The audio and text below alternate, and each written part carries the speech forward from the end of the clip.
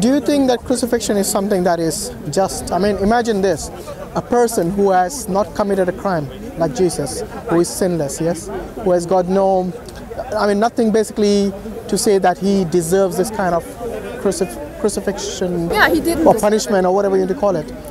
So why does God basically kill an innocent person for the sins of others? I mean, where is justice here? There's neither love. Kill himself. Yeah. What? Did he kill himself? That's suicide.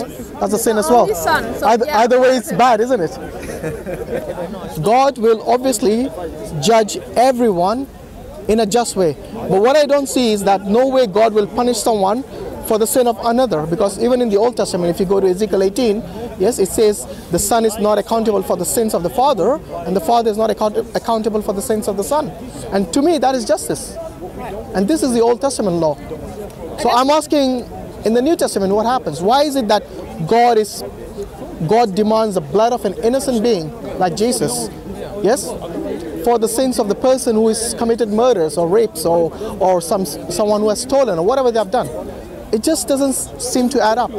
The merciful God who is able to forgive you is now demanding the blood of a human being. How is that different to the Aztecs and the Incas who basically sacrifice? They had a ritual of sacrificial ritual, yeah, where they used to atone for their sins or whatever bad deeds or for getting a good harvest or whatever. They used to sacrifice human beings.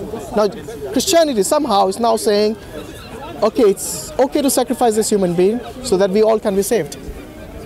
It doesn't add up. A human being. This was God himself. So it's not our God.